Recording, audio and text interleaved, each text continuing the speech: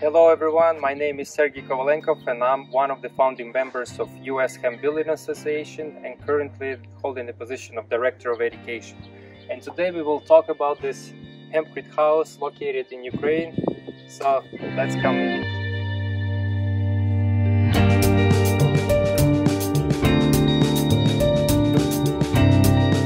On this particular project we're using a double stud system.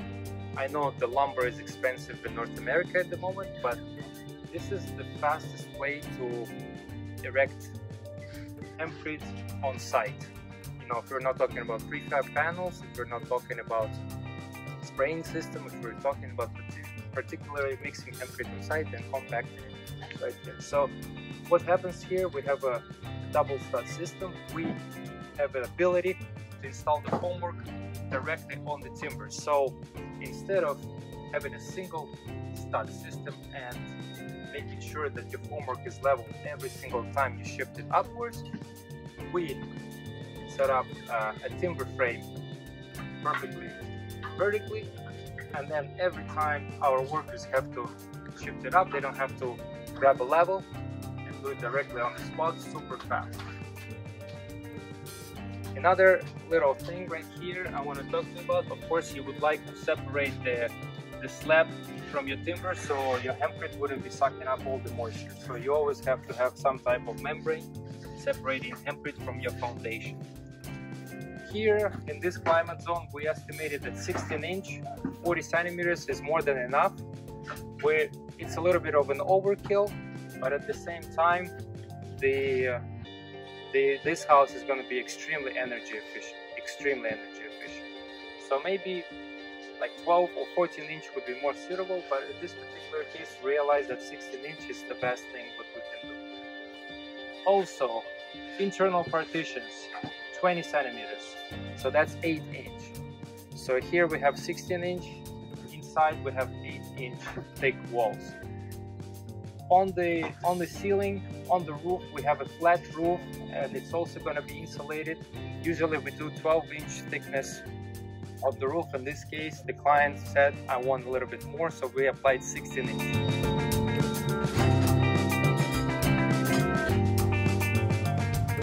The electrical cables are hidden inside the wall. So here you see a completed wall.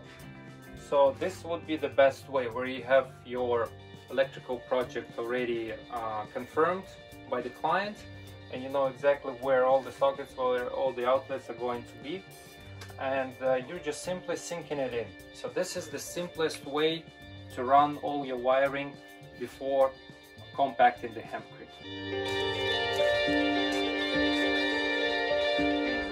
So here you see diagonal bracing.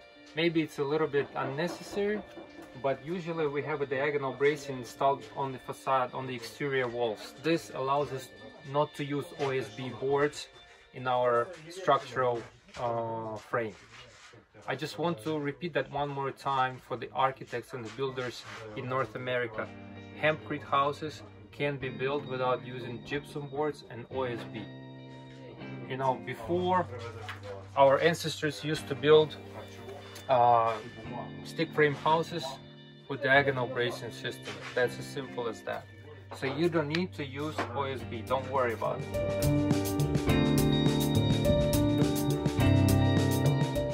Here you see an example of using coarse hemp hurds. So sometimes in Ukraine we have you know, problems with the biomass, access to proper biomass, so we have to purchase sometimes coarser particles of hemp hurds, which is not a problem for us because we're using our own binder.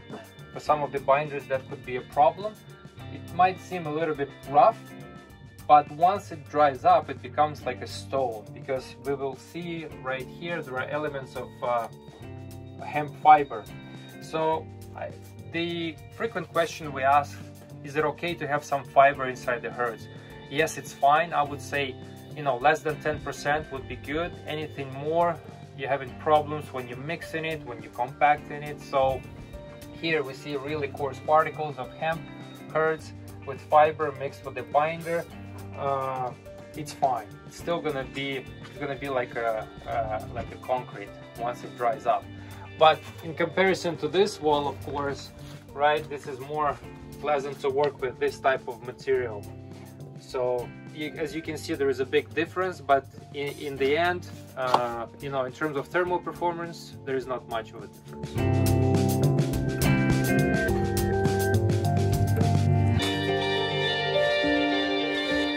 So here we are on the last piece of wall that has to be insulated with hempcrete. This is an internal partition. We have a 20 centimeter wide timber stud, and as I told you, we installed the formwork right against the timber.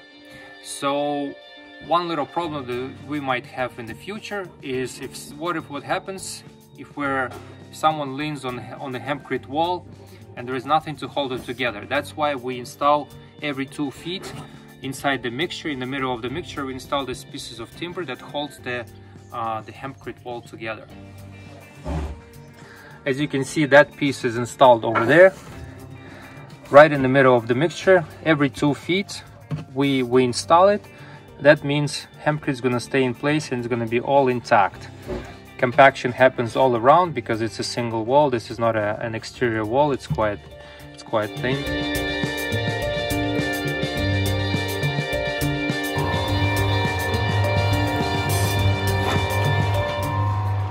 So I just want to show you how quickly the process happens.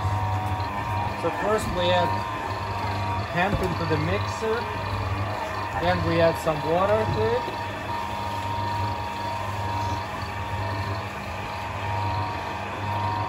And then we immediately add the binder.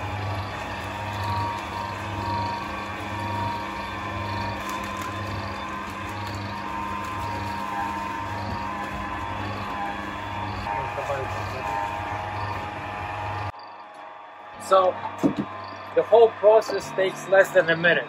This is what's important to understand. You put the hemp in, put the water in, put the binder in, and it takes a minute to mix and prepare your mixer, prepare your hempcrete mix. So now you understand why we have this double stud system, you know. So this type of mixing and this type of timber frame erection allows us to complete the project extremely fast. Now the thing about this binder, it allows us to remove the formwork instantly right after we apply the hempcrete, and I'm going to show you right now. So now you've seen that the process takes up a little more than a minute. The mix is ready. We know it's sticky, so that's what allows us to remove the formwork instantly after compacting hempcrete.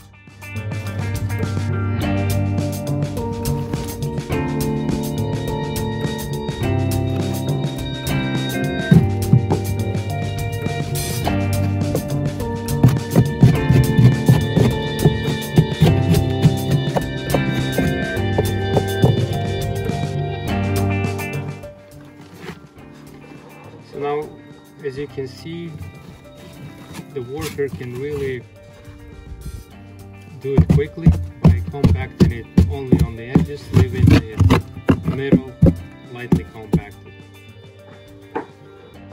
The process doesn't take a lot of time, and even children can learn how to mix and compact hempcrete within a day. So let's talk a little bit about finishing right now. So it's important to understand that of course you would like to hide your timber inside your hempcrete. Here is not the case because some of these walls are going to be covered with timber cladding. So you need this visual stud to see where you're going to get your screws in, right? But it's fine to apply the plaster. The plaster, of course, has to be all naturally based, right? So it has to be a lime-based plaster, or it should be a clay plaster, right?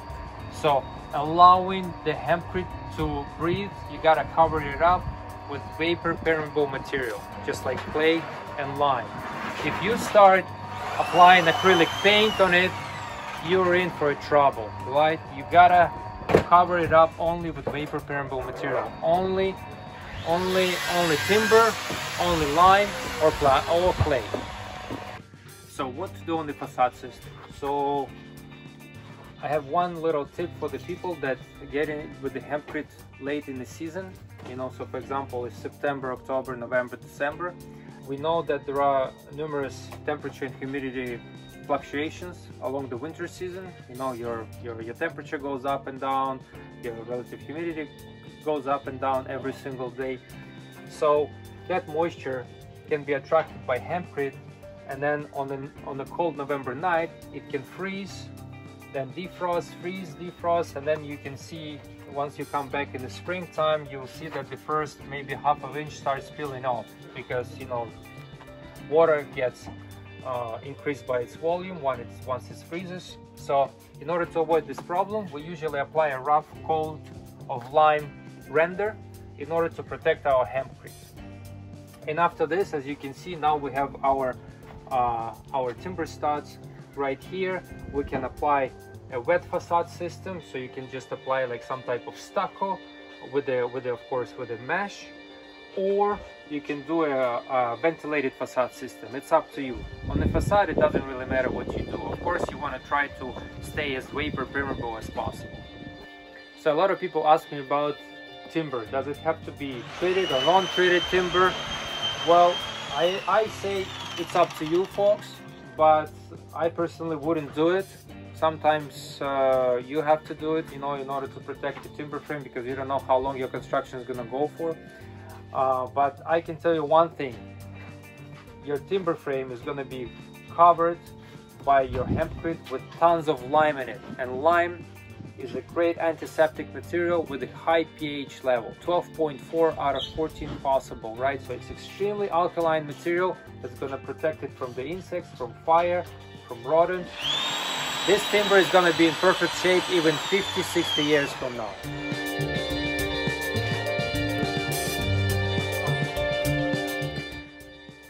So a couple of words about the foundation. You know, for hempcrete house, you can have a strip footing, you can have a slab foundation, you can have a pile foundation. So it doesn't really matter, as long as you separate hempcrete from your slab, everything will be fine. You know, here you have a slab foundation with the extruded polystyrene acting as a formwork for your concrete slab, where we installed the floor heating system. In terms of the timber, it could be, you know, in North America you have an excellent different types of timber. Here we have used pine, but it doesn't really matter what type of timber you're going to use, because hempcrete is going to suck up all the moisture, and eventually the timber frame will petrify once it's surrounded by hempcrete mix. So what about the windows and doors? As you can see, we have plenty of timber to play around with in order to install our frame for our window.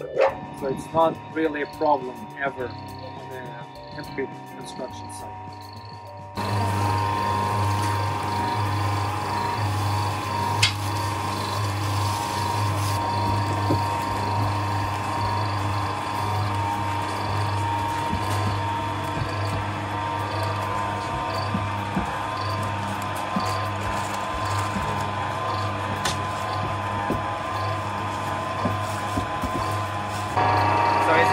We have a special type or mixer that lifts up the hempcrete, and that's what allows us to mix up, to prepare a mixture within a minute. So this way everything happens within a minute or two, literally. So this is how we prepare a mixture inside the mixer like that, right? So we have this type of DNA molecule pieces welded onto the main bar, and once it starts turning, it lifts up hempcrete and uniformly covers all the hempcretes with lime.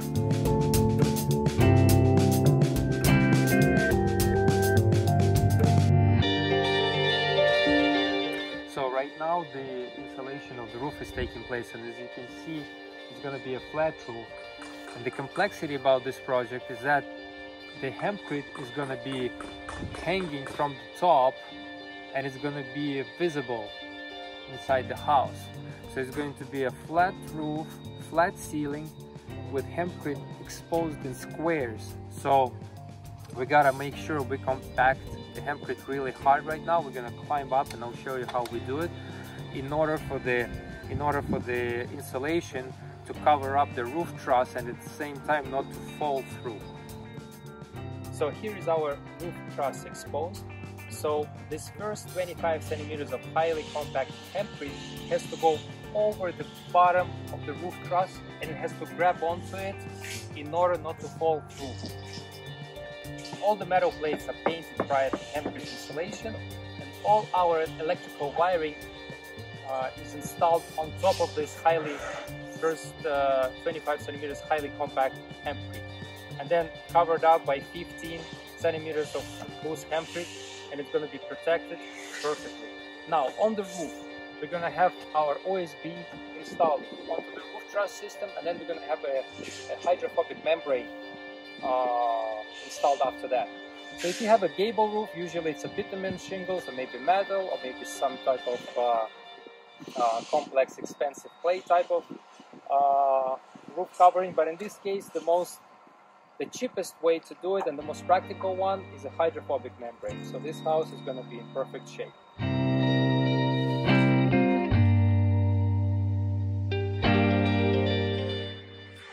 Here you see OSB screwed in directly to the roof truss system, and then these timber lads are holding it together so the OSB does not bend in once the workers are compacting hempcrete. So this is a temporary formwork and it's going to be removed, and then the hempcrete is going to be exposed. It's going to be a very beautiful project but complex. Here, as you can see, all the interior partitions are done with hempcrete. Here we still have a temporary formwork still holding on. The guys just finished, I think, a few days ago. So the entire house is all going to be hempcreted with all natural, local material. This is what we are striving for. You know, we would love to use local hemp in all over the world. All the projects that we're getting involved with always motivate people to source it locally. No matter how expensive it is, because you're supporting the local economy, you're supporting that business, which is not an easy one. Ask anyone who is processing hemp right now around the world. It's a complex process and an expensive one, and people still figuring stuff out as we go along. So to sum it all up, the foundation for HEMPCRETE house, it can be any type of foundation. It can be a concrete pile foundation, it can be metal pile foundation, it can be a strip footing, it can be a slab with a water heating system already installed, just like in this case, right?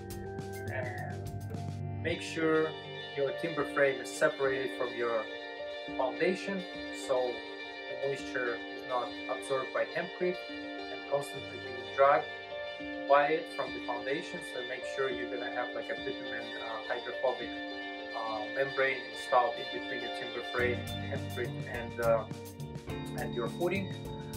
And then you just go upwards and try to insulate your house in spiral. This is how we do it, you know, in order to speed things up. Like I've explained already, we use a double stud system. I know the pricing for timber is going up at this moment, so maybe we have to reconsider the way we erect house. But if you want to really speed things up in terms of hempcrete installation, this is what I suggest you do. You have your double stud system, you install your formwork directly onto your studs, and this way you do it as fast as possible.